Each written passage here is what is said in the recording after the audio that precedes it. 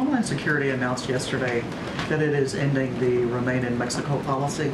So I just wanted to see if the White House has any reaction to that.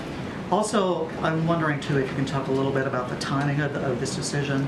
The Supreme Court ruled in June, late June, that the administration had the authority to eliminate the program. So I'm just wondering what took so long. Did the president want it to be done earlier?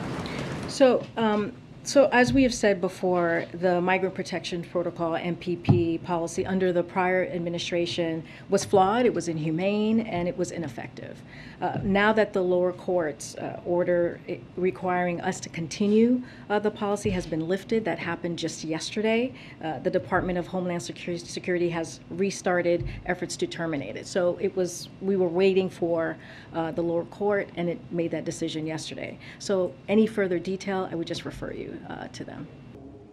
I don't have to say anything. I'm a doctor too.